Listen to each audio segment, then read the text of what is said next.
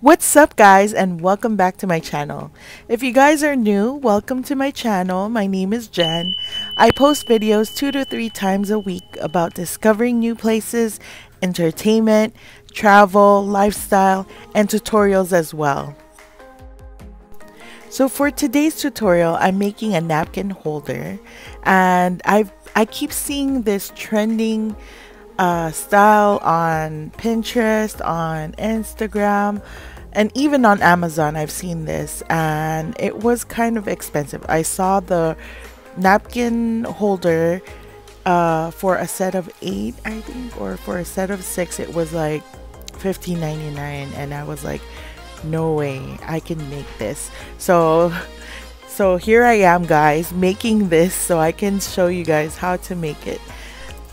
So first of all, guys, I went ahead and bought myself some wooden beads online, and I will also link that video in just in case you guys the same type of product. They came in a package of 900 pieces of wooden beads, and it came with this rope that I'm using right now. So that's what we're doing right now. I'm just putting a tape on it, like a paper tape, or you could use any kind of tape. I just needed to put some tape on the tip of the bead, or on the tip of the rope, so that it would be easier for you to thread it in, and also that it will avoid fraying the rope, so that you won't have a hard time. You could just keep on continuing to thread the beads in.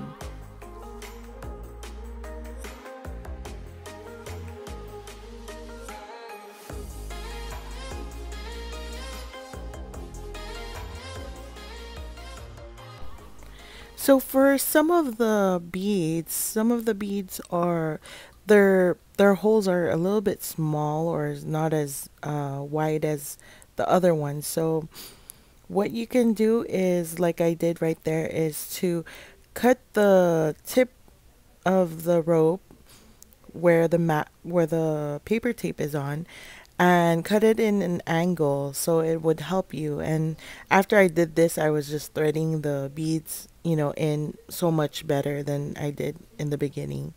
So I guess that is one of my tips for you guys, to cut it on an angle, so it would be so much easier for you guys. And for this project, I'm putting 12 beads inside in the rope so we can make our napkin rings. And after we have 12 pieces of the wooden beads, we're going to go ahead and tie it up. And I'll show you guys that in a bit.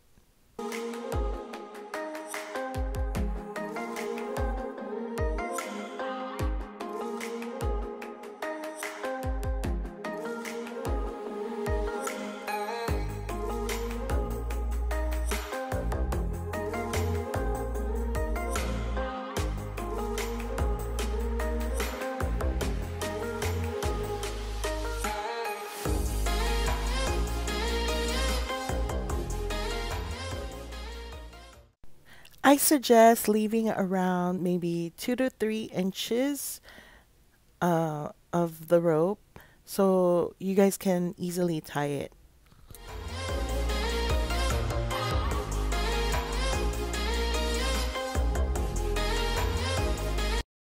So right here, I'm just trying to tie a simple knot together.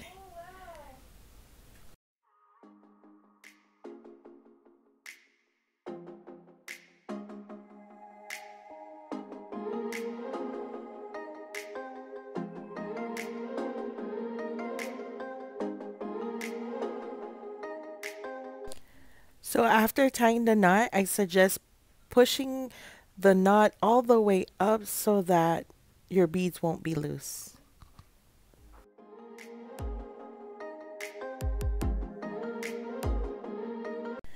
After that, guys, we're going to need some paper or cardboard. We just need to use the cardboard or the paper just to wrap around the rope, because we're going to make a tassel. So I suggest making the rope. You can make the rope as long or as short as you want, but here I used like about 3 to 3.5 inches long, and then just keep wrapping that rope around it until it loops to about 6 times, and then we're going to go ahead and cut it.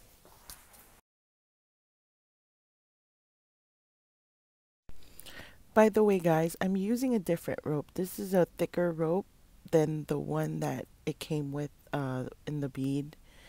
But yeah, so you need, well, I use the thicker rope, but it's up to you guys whether you like the thicker rope, you like the look of the thicker rope. But for the project that I'm doing, it looks better with the thicker rope. Once you guys have the rope, you can fold it in half. After folding it in half, you're going to need another rope to tie it on the top of that tassel that you're trying to make. I suggest tying it 2 to 3 times around your tassel. Then after that, you're just going to go ahead and tie another knot just to secure that. Tie the knot like 2 to 3 times so that it could be secure.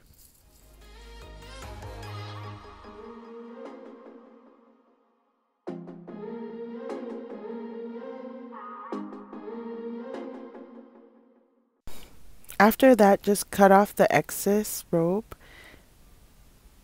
and then also cut the bottom part where the loops are, where it's looped in.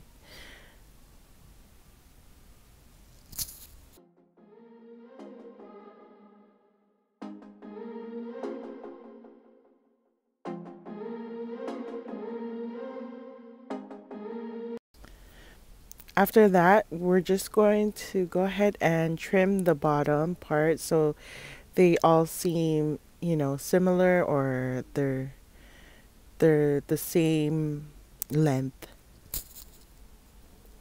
And after that as well, you can go ahead and poke a hole in the middle where you tied it off on, just so that you can thread in your beads faster.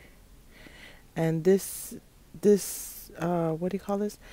Use the one with the tape because it will be easier as well. And so, like I said, I highly suggest using the paper tape. The paper tape makes it easier for you to thread it in. And so right now I'm just tying that off to secure it. I tied it about 3 to 4 times would be good, just as long as you feel like it's secure enough. And once again, just cut off the excess rope. Now that is what our tassel looks like. So just cut off anything that's like you know, sticking out. And yeah, that is our ring, napkin ring. And now here I'm just trying to show you guys how to put it on the napkin ring. So that is what it's gonna look like on the napkin ring. So that is it for our ring, our napkin rings. So that is it, guys. I hope you guys enjoyed this video as much as I did.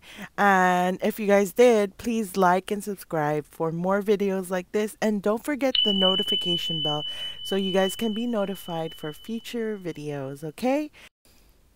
Until next time, guys. Bye-bye.